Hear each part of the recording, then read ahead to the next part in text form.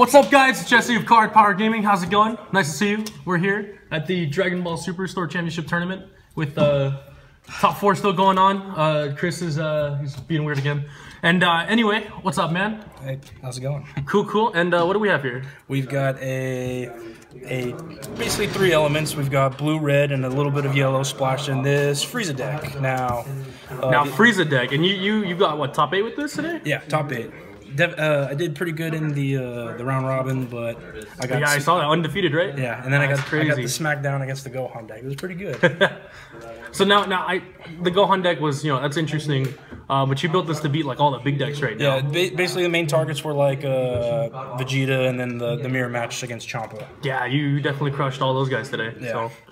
But yeah, let's go ahead and get into the deck and just talk about it a little. Whatever color you want to start with first. You play 3 different colors, right? Yes.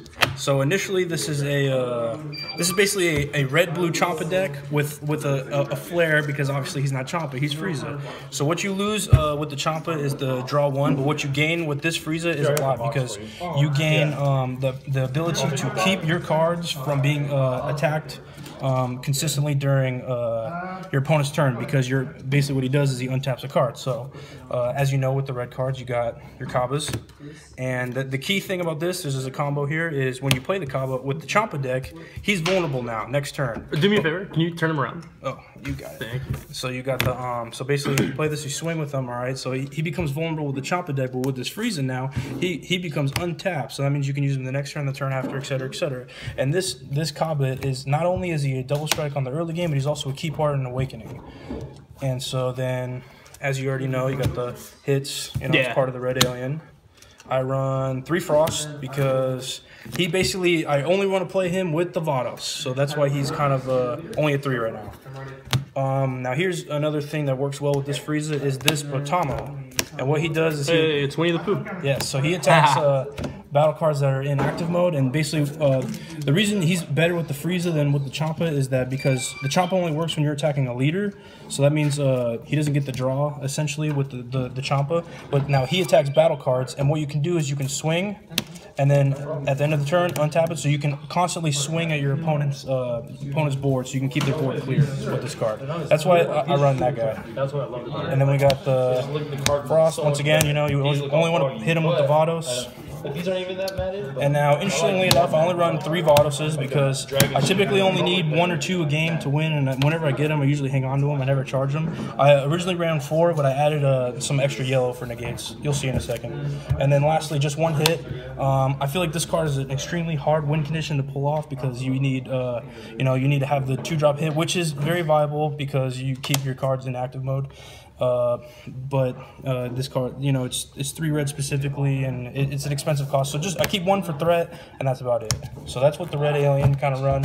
Cool. And then that's the whole red aspect, right? That's the red part. Cool. So I see this blue, right? And now we got the blue part. Your typical staples. You got 4 boos. Cool. Majin Blue. Yeah. And now I like to run this Vegeta because the critical, right? Yep, the critical. Because as you know, I can pull this guy out on turn 3, and the weakness of this guy is that when you swing with him, the next turn he can be killed, right? Well, not in this deck, because every single time I swing, he just goes back to active, so I can just keep critting him every single time.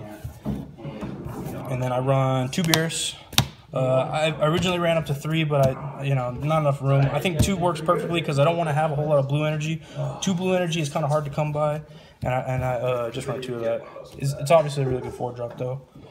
Best negate in the game. Obviously. Oh yeah, of course. Free, right? Yeah. I run 3 Sensibine. I don't got room for the 4th, and I think 3 does its job. And then I run 3 Results Training. And now, this is important for... I have to Awaken because, as you know, this leader, the downside of this leader is there's not a heavy draw. I mean, I don't draw every turn like other leaders, so I need to Awaken. The Kaba does that, and also this card is pretty essential. On turn 5, I need to be awakened by turn 5, and this helps you do that. And now that's the blue part. And now I splash a couple red cards. We've got, obviously, that guy, you know what he does. Now the interesting interesting about that is he's a yellow card, so I can, it kind of sucks to charge it, but in this deck all you need is 1 yellow energy, and if you do have to end up charging 1, it's okay because it's just 1, because you've got your yellow negates.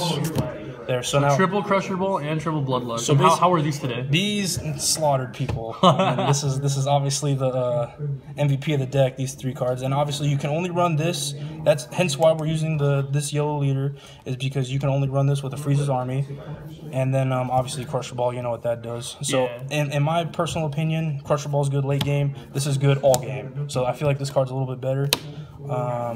And yeah. That's awesome. And then side deck, basically the only thing I side deck was a 4th one of that. I maybe took out a Vegeta, just run 4 because this card... the 4th Bloodlust? Yeah, for the 4th Bloodlust because that card is pretty busted. I would take out the Lightning Fast hit for one of these against the mirror match because they're running the Votto, so I blow up their board with that guy.